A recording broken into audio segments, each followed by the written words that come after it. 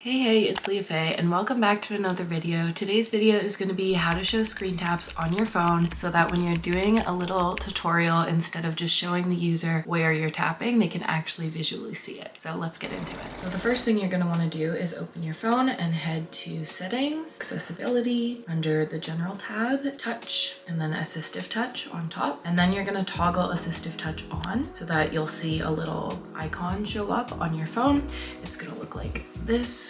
And then you have all these different options. So on here, you're gonna hit dwell and then tap, and then that's how you can tell where you're tapping. But just keep in mind, you can't, I've tried to tap to go home, but it doesn't do that. So you'll have to use AssistiveTouch and then hit the home button, just because the tapping doesn't work on the bottom or even swiping up. And then you have options to move the menu, disable feedback, pause the dwelling. So I guess you would pause it if you wanted to go to the home screen. Like if you're showing your taps on the screen and then you're like, okay, I'm gonna wanna pause it. So you hit the AssistiveTouch, dwell, pause dwell, then you can swipe up home and then turn dwell back on for your screen tapping. So that's how you do it.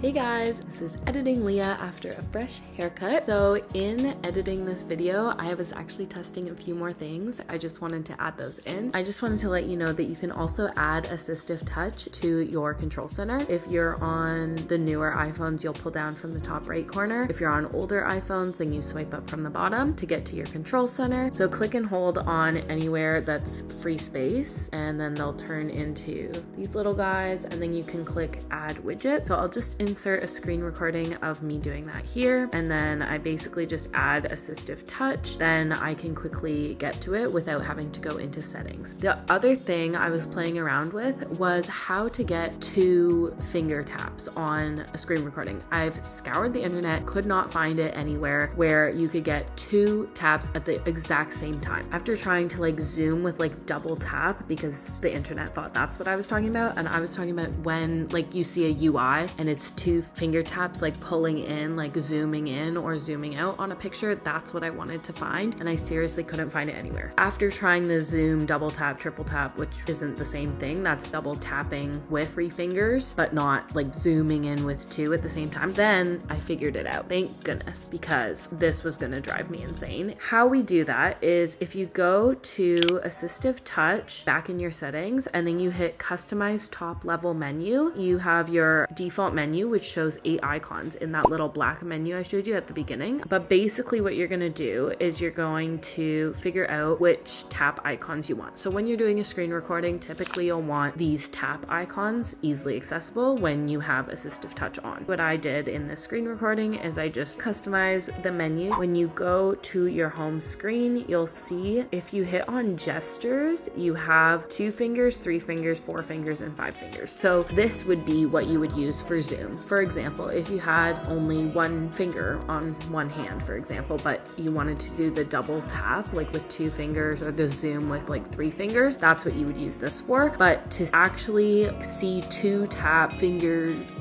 things on the screen and then it zooming, that would be your pinch and rotate and pinch features. The only thing I want to mention about the pinch features is that for some reason the pinch and rotate wasn't working in my photo album. So you know when you like are zooming out of a photo and you can kind of rotate it in a weird way? Ginger. That won't work in photos, but everything else should work normally. So if you're doing the pinch and rotate in Instagram and want to show those taps, then pinch and rotate works, and also pinch to zoom works. That's the only note I wanted to make. That should be everything you need to know in terms of screen taps while you're screen recording. If you have any questions, please let me know down in the comments below. I hope this tutorial was helpful, and thank you so much for watching. It means the world. If you liked this video and want to see more from me, please subscribe and like this video, and I'll be sure to keep creating content for you guys.